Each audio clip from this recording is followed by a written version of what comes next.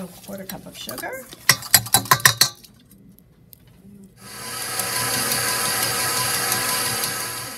We ran out of oil. Could we use butter? You probably could.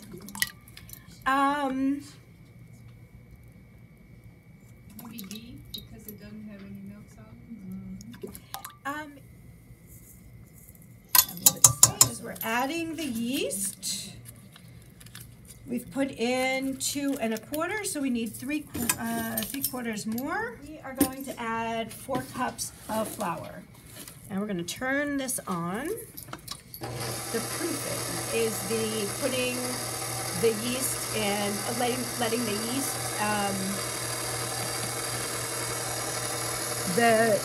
the sugar, and the salt,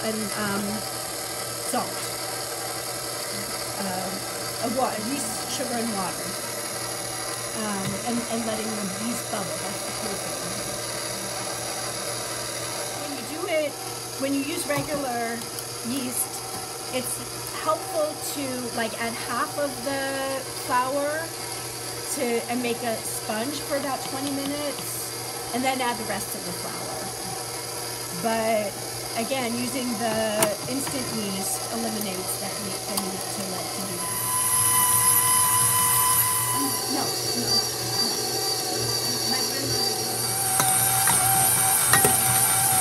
No. Till it gets to the right consistency. Just a little bit at a time.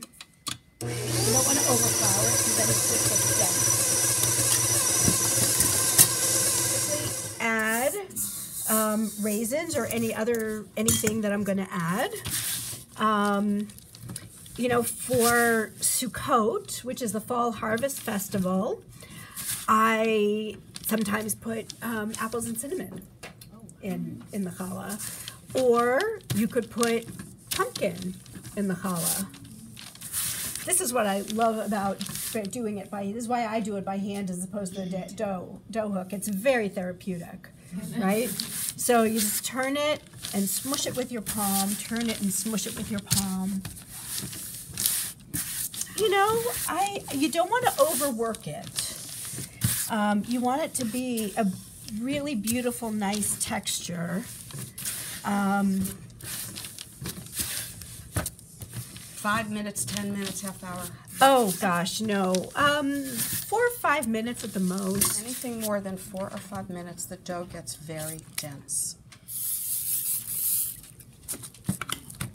That's just to keep the saran wrap from sticking.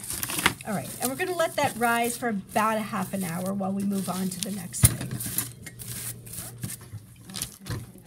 And look, it's beautiful. We need we're going to put a little bit of flour on the table. And actually, so there are many different ways to braid a challah. So I'm going to demonstrate a few of them. I like to use the knife to cut the dough rather than just tearing it apart. Braid in general represents unity and togetherness. 3-strand braid. Now here's the trick. You don't want to have too much flour on it or it just slides and it doesn't roll very nicely. So one thing you can do nicely, just a little bit of oil.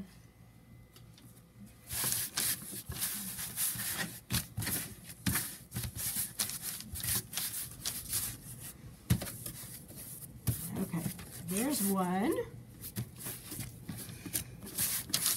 Now this recipe says it makes a small challah. I don't think it's going to be so small. Okay, y'all know how to braid hair? Yes. I have to learn though. I got a 3-year-old. So you're just gonna pinch the top together, and we're gonna fix that later. Okay.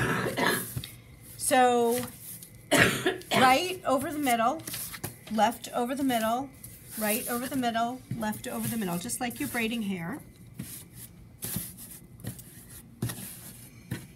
You get to the end, you pinch them together, you're going to sort of walk it up the back a little bit so that the end looks nice and pretty at the end. And then we're going to fix this by doing the same thing. We're going to walk it back a little bit and make that end nice and round.